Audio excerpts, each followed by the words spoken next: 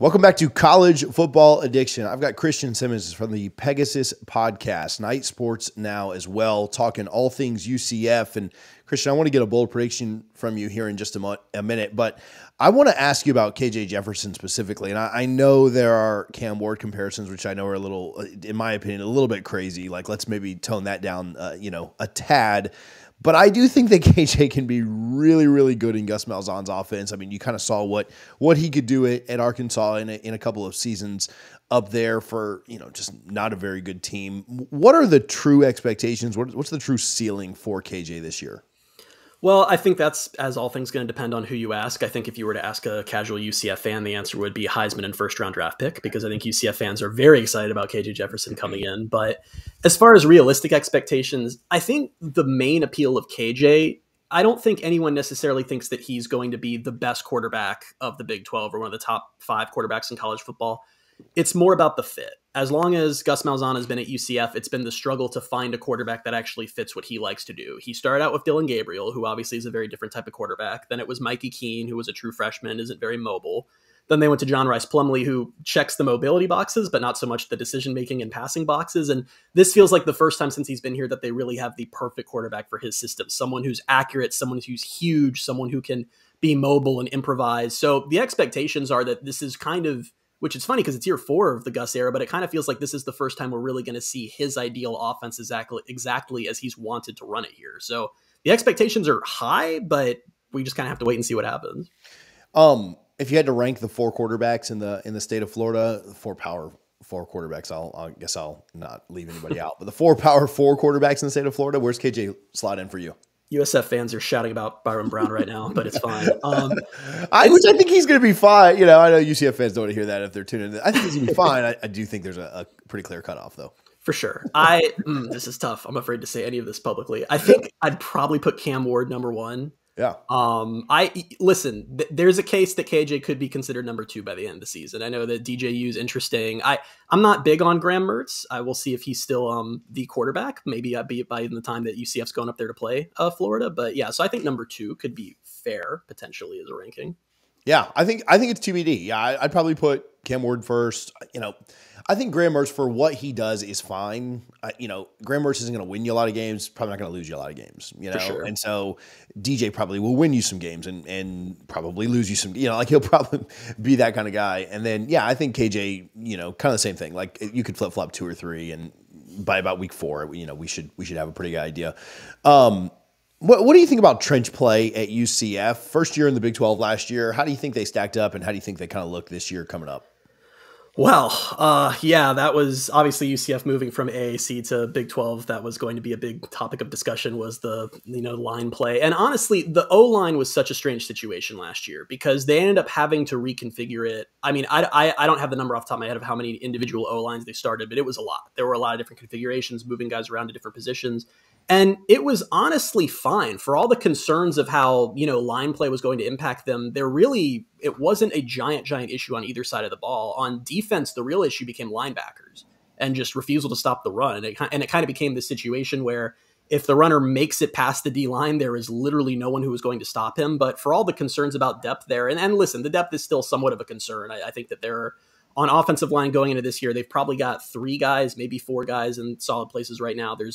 They don't really necessarily have an awesome option for right tackle in particular. So we'll see if they get creative, kind of trust Herb Hand, the offensive line coach, to figure that out. And defensive line they've got some really good guys, particularly at D tackle, guys like John Walker, guys like Lee Hunter. John Walker, who, was a true freshman last year, and he's kind of been maybe the most prized recruit for UCF ever. He was a top 100 player. Florida really went after him. They got him on campus a week before signing day, and I think UCF fans kind of threw up their hands in defeat, but then he stuck with UCF and signed, and they're hoping he'll have a big year this year. So it's been a mixed bag. They need more depth there, but it wasn't necessarily a disaster or something where, oh man, they just can't compete at these spots. What about the rest of the defense? The Big 12, not necessarily known for a lot of defense, but how does UCF stack up just generally defensively in the Big 12? Well, it's kind of funny because Gus Malzahn's talked about a few times that he sort of bought into that idea of the Big 12's not big on defense, maybe a little too much. And he's talked about how they got into the league and were like, oh, wait, no, they're actually playing defense. That's tough. But yeah, UCF's defense, I mean, it was to put it very politely, it was a train wreck last season. They got in to Big 12 play, and first game they go on the road to K-State, they give up 44 points. They come back home against Baylor, they go up 35-7, then they lose 36-35. They then go on the road to Kansas and give up 51 points. All said, they gave up 30-plus points 6 times, and like I said, the big issue was just stopping the run. They quite literally could not stop the run, and when you're in a league where everyone has a star running back, that is not an ideal problem to have. So the defense, it's kind of felt like they're starting from square one this year. They brought in a new defensive coordinator in Ted Roof, and they went so portal heavy on defense. I think there's a very real chance that 6 or 7 of the starters on defense were going to end up having being brought in this portal cycle, and that's at virtually every position. I know they're really excited about Deshaun Pace, who they brought in from Cincinnati. He was one of the few Cincinnati standouts last year. He'll probably start at linebacker. They're really hyped about Ladarius Tennyson. He comes in from Ole Miss and is one of those guys that, it wasn't a huge priority for Ole Miss, but wasn't someone that they kicked off. They weren't thrilled to see him go. And he's someone who's played some linebacker for them, some safety. I think UCF probably sees him as more of a safety. There's just, and there are some guys coming back from last year who were standouts. I talked about the defensive line, and there are guys like Damari Henderson at safety. He won National Defensive Player of the Week against Oklahoma State last year. So they had some pieces, but they understood that offense was okay. Defense it was not a Power 5 defense, Power 4 defense, whatever we're calling it these days. And they know they have a lot of work to do to get there this year.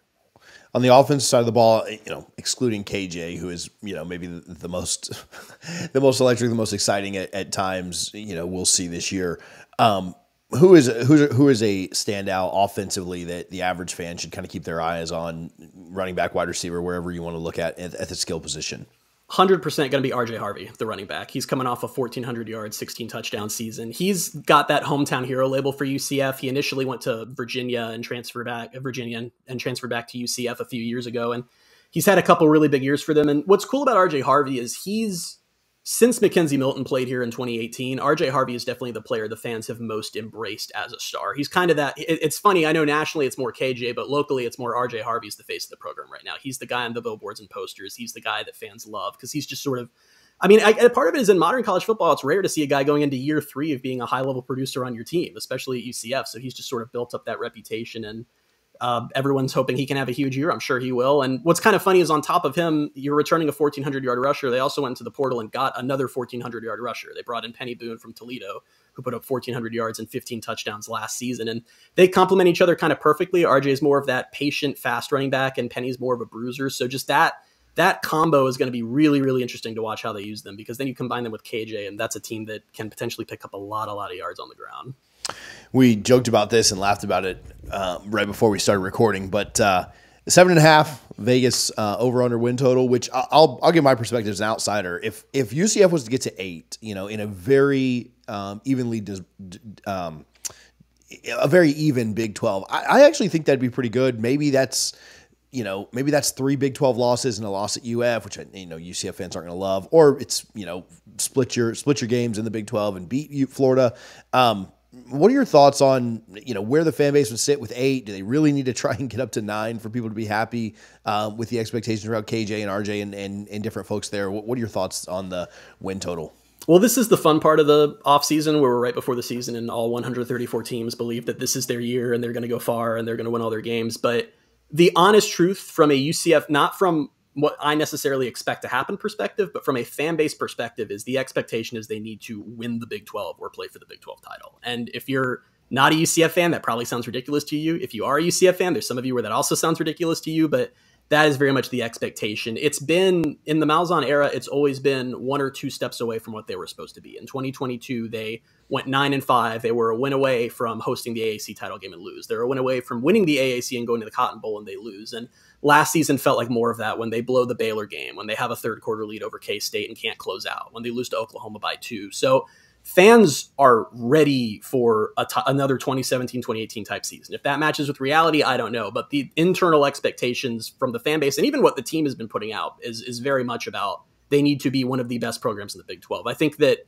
for this to be considered a successful season by the fan base, they need to either win at Florida or play for the Big 12 title. One of those two things has to happen, or it's going to be a messy season and messy offseason for the fan base. Yeah, the Big 12 does feel so wide open, and so I feel like they could do that, right? But it's so tough to project when so many games are going to be Yeah. coin flips. It's hard to think. I mean, you usually win the games you're supposed to win and lose the games you're supposed to lose, right? And then, when there's 7 coin flips, it's hard to go 6-1 in those or 7-0. I mean, typically you're going 4-3 or 3-4, right? Like that's just what unless you're Georgia, and if you're Georgia, you just have less coin flips. So, all right, what's your bold prediction? What's your hottest take for UCF this year? You've been really well measured on this, so we gotta spice this up a little bit. Doing what I can. Listen, it's been interesting times. It's whenever I personally felt like 6-7 was an acceptable first season in the Big 12, and UCF fans did not. So I'm trying to kind of toe the line in between. But my absolute bold hot take is that I do genuinely think they can go to the Big 12 title game this year, and I think they can win it. And what's crazy is I guess that if you want to put the hottest label on it, that's UCF going to the playoff now. So I guess my hot take is I think UCF absolutely can go to the playoff. I think what's interesting is that they've built the roster. Right. Like, I really do think on paper, what we know now, you have to see them play, but it feels like they have built a roster that can compete for the Big 12. They've brought in they have a lot of incredible weapons on offense. The offense should be no problem. The defense was such a mess last year, but this feels like a completely turned over defense. It feels like we can't even compare it to last year's unit. If those guys play well and live up to the expectations, this team on paper can absolutely win the Big 12. The tricky part is UCF is one of genuinely probably 9 Big 12 fan bases saying the exact same thing right now. This is our year. We're going to win the Big 12. But I like parts of UCF's schedule. I like that they don't have to have any crazy road trips except for out to Arizona State. There was a concern because they do play all 4 Pac-12 schools, but they luckily get a lot of them at home. The schedule sets up pretty nicely. It just seems like a situation where there's an opportunity for things to break their way. It really does feel like the cards are set up in a way where it doesn't mean it's going to happen, but they don't have major obstacles in their way where you kind of have to throw up your hands before the season's even started. Christian, where can people follow you? Where can they find your work? Yes, you can check us out on the Pegasus podcast. That's available pretty much anywhere you get your podcasts. You can find me on Twitter @byCASimmons. You can check us out at nightsportsnow.com as well. Awesome. Thanks, man. Definitely.